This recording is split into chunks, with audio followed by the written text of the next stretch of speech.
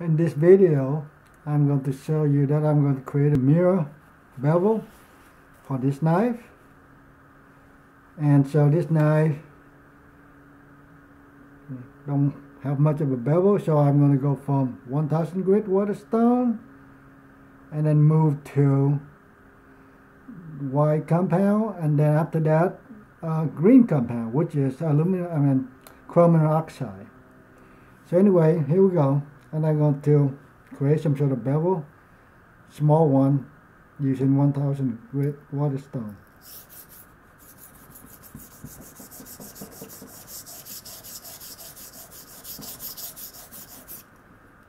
I'm supposed to use a lot more water, but it's kind of messy for making using the waterstone and the video now here.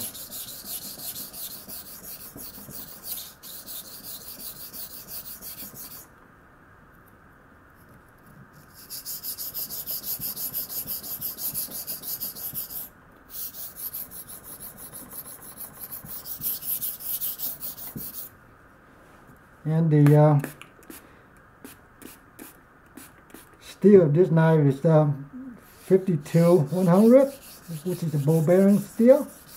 So it's not a super high alloy or anything else. It has some chromium carbide, so it can be easily abraded with common compound. And waterstone or sandpaper.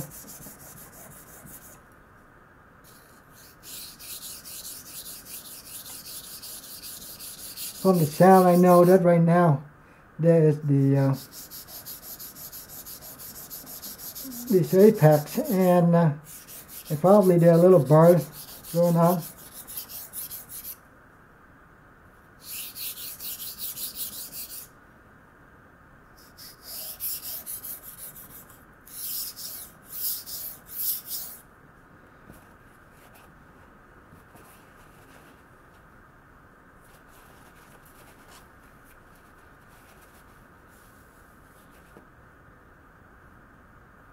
Yes, it is.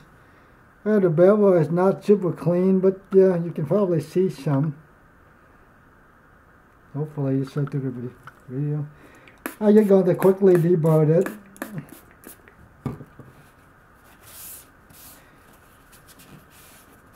More convenient if I have a sink and I get the faucet and run the water onto the stone. But since I don't have it, and I'm just going to scrape the wood, the knife on the wood, so that to fold the bird over, and I'm going to abrade it against the waterstone. It's leading, and that's pretty much my style. Other people like to use gentle or low pressure edge trailing, which is this way. I go edge leading this way. Whichever works will be, as long as it works. As long as you get your edge sharp and clean at 1000 grit, and with the stone here, and it's probably not the cleanest edge, but it should slice paper fairly well. Well, the video is about showing you make a nice mirror edge. So not about sharpening or creating the bevel. So that I create some sort of tiny little bevel. And this video I was using a different technique than many other videos or people make mirror. Is the concept is I'm going to create groove on this piece of pine,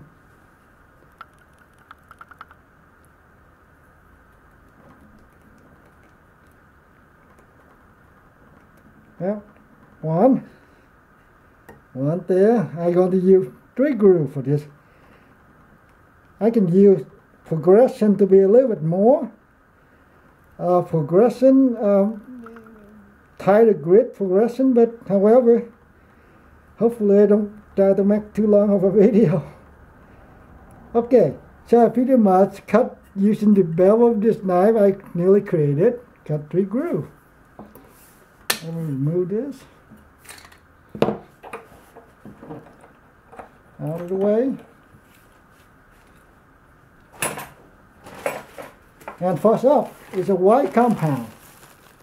It's just but one giant block of this white compound, and according to the seller, this thing is about 12 micron in size. Other people might dispute it. It's bigger, larger, or coarser. I don't know exact. So when I got the 3 groove, and I break a little chunk of dough out of that big white compound. I'm going to load it up into this groove. Okay, not very good job loading it, but it in there. I think the first step is the one that requires most work from when you first have an edge of the stone.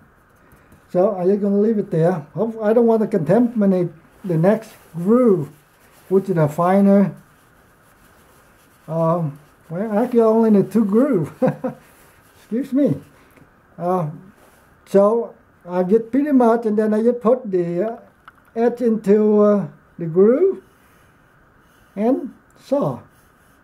You're doing saw motion. If not, that's it. And you keep doing it. You can see it's black right there. Well, that means I got some more because I want to speed up the process. So you're going to saw.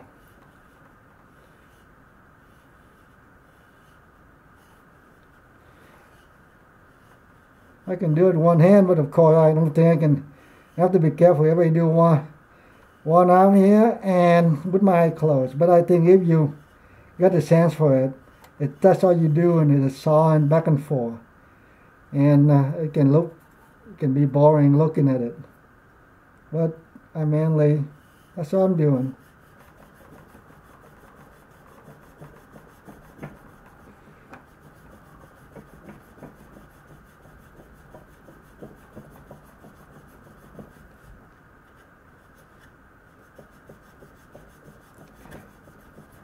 And when I press it out with a little bit more, the apex will be protected, because I mean, when you press it deep enough, you bottom out and you go to the nothing but wood. You don't have much compound at the very bottom because all the compound being smeared to the side of the wood, of the groove. And one of the knife nut potion that a sharpener I named this thing, this technique, a groove sharpener. But for me, it is sharpener, and mainly I go for the mirror bevel. Well, let me saw some more to make sure that I remove all the 1K scratches from the water stone.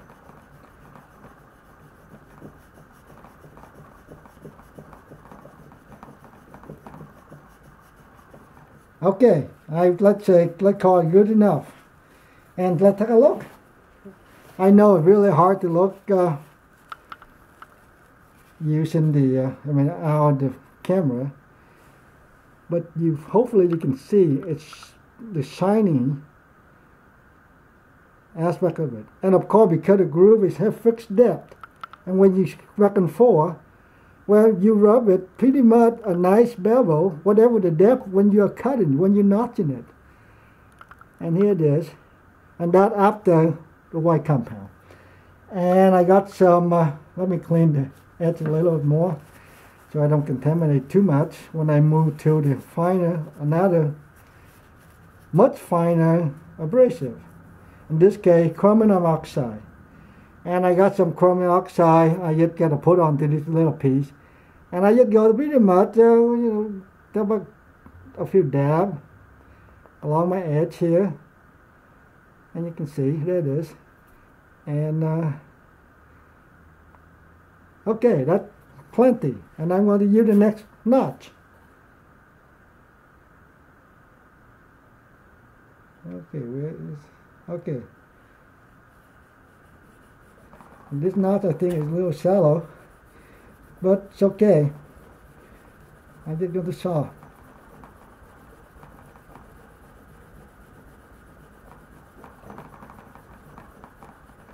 Right now I guess I do it pretty rapidly.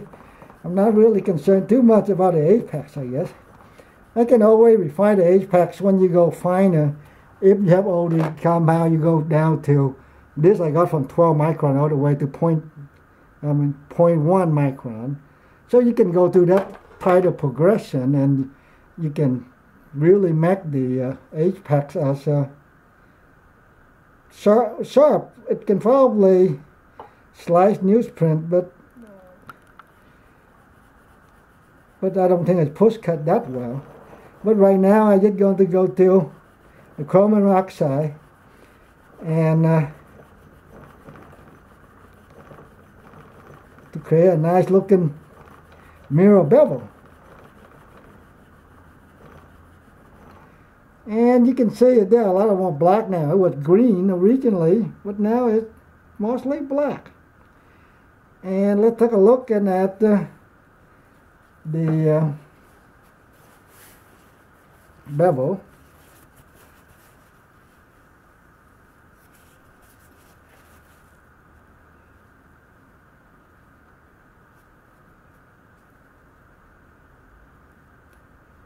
It's got a small bevel, but because it's not really thin, even though I make it probably about 20 or something,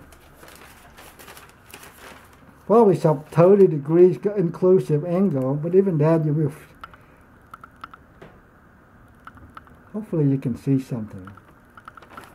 And let me try to stand up and maybe I can see something.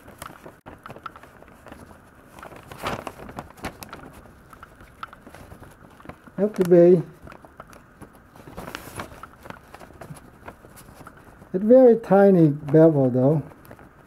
See, when you see the scratch pattern, and then next thing you know it's the smooth one.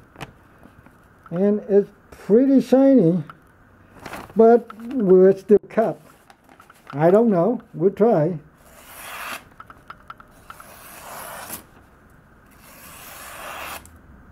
I think it's cut. Thank you for watching. Well, okay.